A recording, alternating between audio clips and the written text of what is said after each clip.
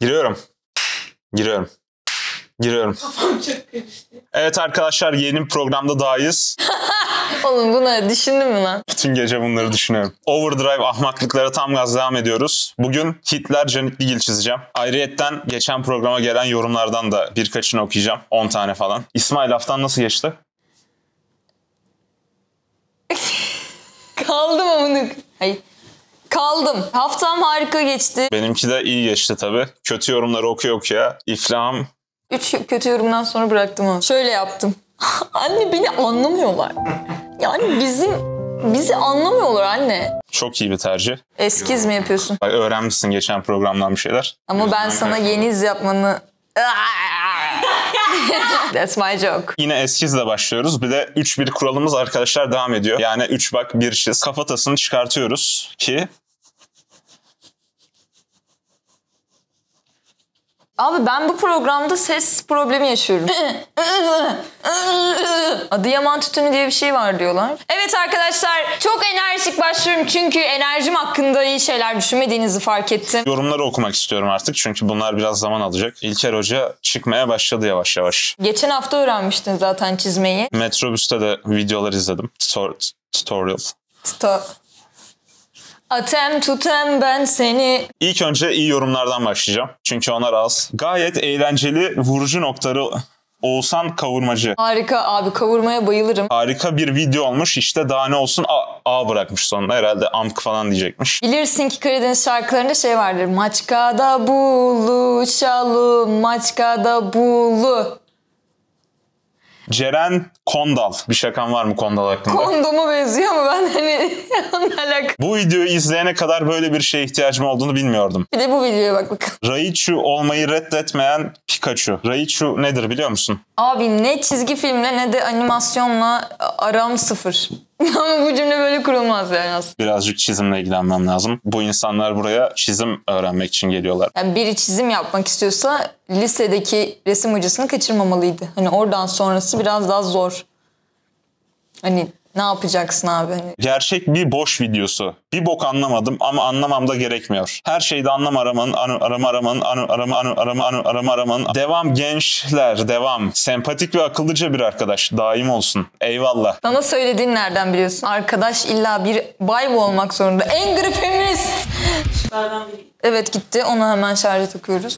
Taktım ha doğru. Fişe takmadığım için çalışıyor. Bir de onu elektriğe bağlayıp onun gururunu kırıyorsun yani, anladın mı? Oğlum ben pilim diyor, bağırıyor. Sonra sen onu diyorsun ki ya gel sen bir şuraya gel, bir de şu elektriğin tadına bak diyor ya. Şimdi seni gidip Asyalı bir memlekete koyup gözlerini zorla çekmeye çalışsalar kenarlara doğru. DGKS. Bu bir futbol takımı olabilir mi? DGKS. Doğum günün kutlu S. Doğum günün kutlu sağ ol. Birazdan okuyacağım yorum için çocuklarınızı ekrandan uzaklaştırın. Hoş geldin Eser Yenenler. Hoş geldiniz. Buraya sen şey yaparsın. Burayı sade bırakırsan çok mal olurum ya. Bu zarı atalım. En büyük çıkan... Olimpiyatlara katılmayı düşünür müydün? Artvin'in bitki örtüsü.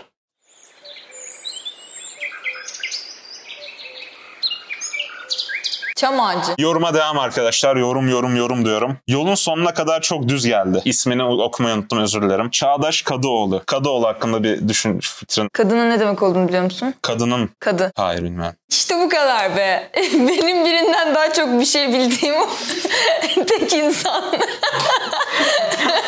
İşte adalete bakan yetkili birey anlamına geliyor. Bu çok iyi bir haber. Felix Çağrı'nın isimli bir arkadaşımız. Bu programda Cafer olsa tadından yenmezdi. Gerçek adınla gel lan.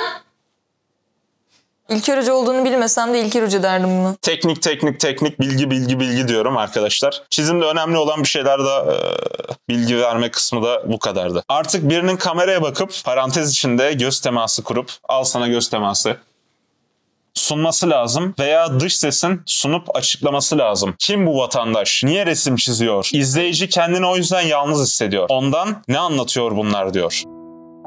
Çağrı Buğra Aras 19 Ekim 2003'te Bakırköy'de doğdu. İlkokulunun adını tam olarak hatırlayamıyor. Hobisi çizgi roman okumak. En büyük korkusu ise hamur silginin kaybolması. Kendisi genç yaşında Fantastik Uzak Evren isimli YouTube kanalının kurucu CEO'su olmuştur. Ye. Küçük kızın kırmızı renkli içecekler içerek programa çıkması hoş bir sürpriz olmuş. Beğendim. Abi niye öyle bir şey yaptın? Gözlere girmem lazım artık. Aya benzer yüreğim, dolu olarak takipteyim. Kulak, Kulak. gözün başlangıç üst çizgisi genelde aynı olur. Burada da tam olarak öyle. Aya benzer. Fatih Sultan Mehmet var biliyorsun. Tabii var. Bildiğin üzere gemileri karadan yürütme gibi bir skili var. Şimdi ben diyorum ki direkt gemileri değil de gemi parçalarını götürüp gittiği yerde mi inşa etseymiş? Birçok insan Her yerde bir floki vardır. Gemi yapıyor bu arada. Çok iyi gemi yapıyor. Öyle böyle değil. Efsane gemi yapıyor bu adam. Ne yapayım? Aya benzer. Ama başka şarkılar söyleyeyim değil mi? Cengiz Han'ın mezarı.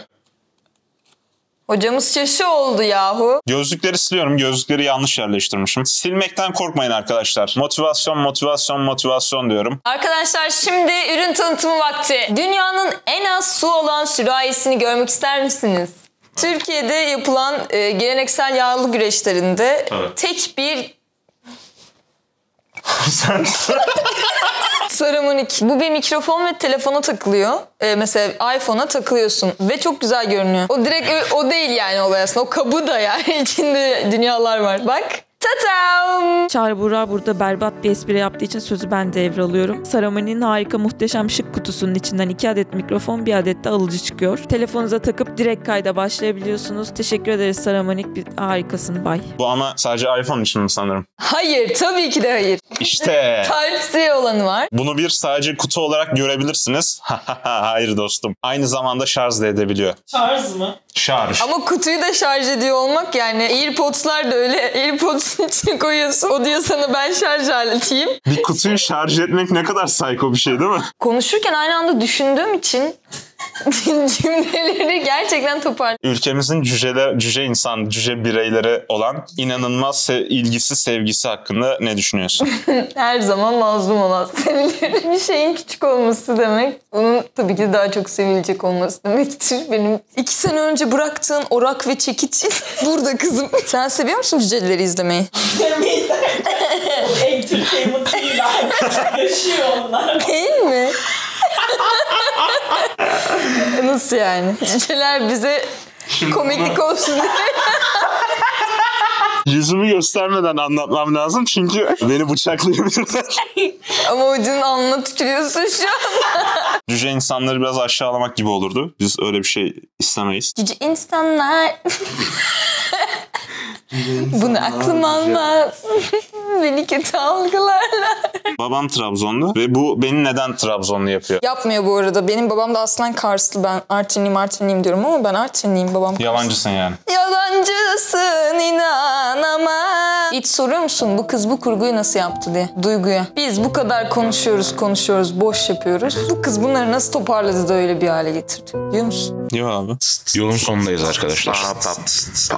Evet arkadaşlar yolun sonu etabına geldik. Gülsema şu an yolun sonunda. Basitten başlayıp hardcore'a doğru devam edeceğim. İsrailli bir hayalet tarafından marizlenmek mi? Marizlenmek. Marizlenmek. Türk bir cin tarafından çarpılmak mı?